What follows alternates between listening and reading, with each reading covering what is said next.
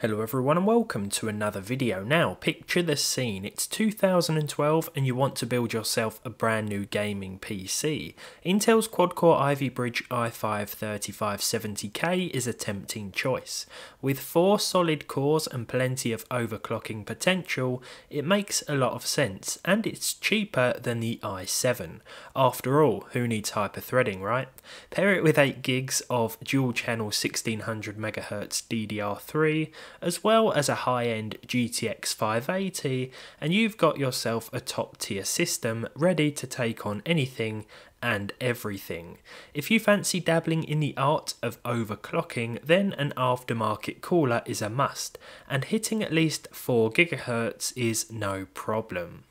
That sounds like something I definitely would have written over 10 years ago, and you know what, it would have been such a great system. It's clear now that the Core i7 would have been the better choice, especially a few years down the line, but at that point the price would have been significantly lower.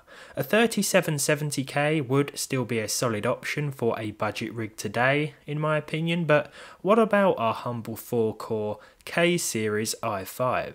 As you can see, it was pretty decent back in the day, but if we fast forward a decade or so, we'll be able to get a better idea of its modern potential. Be prepared for the following results to surprise you. My 3570K is overclocked to 4.2 GHz and I've upped the RAM to 16 gigs. I've got it paired with a rather modest 1650G DDR6, a graphics card I feel will work nicely with this processor. Our first challenge for the i5 and GTX 1650, but mostly the i5, is Call of Duty Modern Warfare 2. This seems to be a more GPU intensive title, and actually the overclocked 3570K seems to be doing just fine. The percentile lows are actually remaining pretty stable as well, which was a surprise. Now, I ran this on the Ryzen 3 1200 the other day, another 4-core 4-thread chip, and it played quite well. Given that this CPU is older, I was expecting it to do a lot worse, perhaps not even start the game at all, but here we are.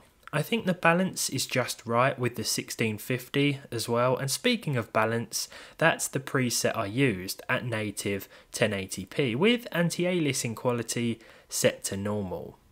Fortnite at medium settings also ran well with over 60 FPS. There weren't as many frame drops as I expected. That said, and in like Call of Duty, the game took a while to load. Quite a while, in fact. In Call of Duty it was the shader optimization, but here it was just getting into the game itself. By the time it had loaded, we were already falling out of the sky, and I didn't really have a choice in where I was going to land on the map. I'm using an SSD, which will make using an older CPU like this far more pleasant, but it isn't really that unpleasant anyway, especially not outside of games. As you can imagine, Cyberpunk 2077 was quite problematic, and it might be worth implementing a 30 FPS cap. I probably say that quite often in these older CPU tests, but it will make some of the frame drops less severe.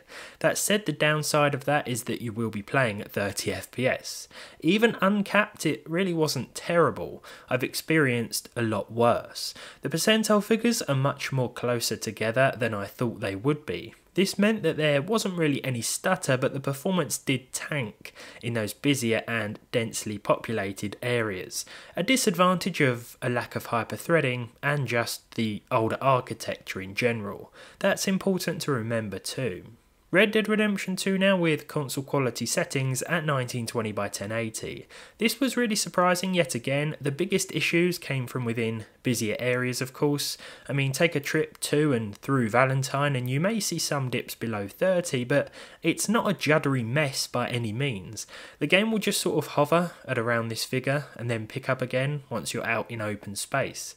There's certainly a lack of consistency, but I do believe that an i5 3570K is better than a lot of people, myself definitely included, would assume it is before testing it. It does still have some major problems, of course. The loading issues in some games, the general slowdown, and the point-blank refusal to actually load Battlefield 2042 past the main menu, but at almost 11 years old, it sure is hanging in there. It's all about managing expectations really as well. Elden Ring next at medium 1080p. 60 FPS is out of the question at any setting, I think because of the older architecture, but performance was by no means bad here and we averaged somewhere around 40. I probably wouldn't recommend going much beyond a 1650 as a GPU pairing these days. I think you'd be wasting your money and you'll have a lot of graphical power to spare. I'm interested in how all the Sandy Bridge and Ivy Bridge processors compare now, the second and third gen series. I feel a mega comparison coming on. I thought Spider-Man for sure was going to be an absolute mess, but nope, the i5 once again held up quite well despite near enough maxing out. I went for the medium settings again and I thought this was a good sort of sweet spot. I've seen this CPU for less than £20 here in the UK and I've also seen them in low cost second hand pre-builts. What I like about those is that you could probably sell the i5 and then get an i7 instead. Maybe not straight away if you're limited on budget, but the i5 certainly has the potential to tide you over for a while, and it depends on the games you want to play. It'll be hit and miss for sure. In Apex Legends, I played a team deathmatch at the lowest settings apart from textures, which I set to high thanks to the graphics card. I'm sure it's going to depend on the game mode you play, but the 3570K can deliver some really good frame rates in things like team deathmatch. There is a few minutes of stutter after starting the game when sitting in the main menu, but after a while, it suddenly smooths out and then the frame times become much more stable. I'd recommend waiting a few minutes before jumping into any game, and again that could be another downside of using one of these. All of your friends have already started the game and you're sitting in the main menu waiting for the stutters to subside. Finally for today we have Forza Horizon 5. There may be a few little dips and drops here and there, and this is one of those games where things could dip quite a bit when racing through one of the many little towns. That said, over the course of my 15 minutes of play, everything averaged out, well, okay. It's important to remember that this is an aging processor though, and it's not going to be perfect by any means in 2023. Overall, I'd like to expand on that point. There may be some surprising performance results, but sometimes there will be long periods of loading and some horrible dips in performance, especially in more CPU intensive situations. That's a given considering the core count and the older architecture. With all that said, the i5 3570K isn't as bad as I thought it would be, not by a long shot, and not when paired with a fairly modest graphics card. I wouldn't build a system with it from scratch these days, but I would certainly buy an i5 machine with the plan to swap out the processor for an i7 later down the line. It's nice to see that you could play games with the i5 while you were waiting for the better chip to arrive in the post, however. I'm not ready to write the 4-core 4-thread Ivy Bridge chip off completely just yet though, and I think we'll do a few more tests in individual games occasionally just to see how it continues to hold up, because I think there might be some more surprising results waiting for us. That said, if you enjoyed today's video, leave a like on it down below, leave a dislike if you didn't, subscribe to the channel if you haven't done so already, and hopefully I'll see all of you in the next one.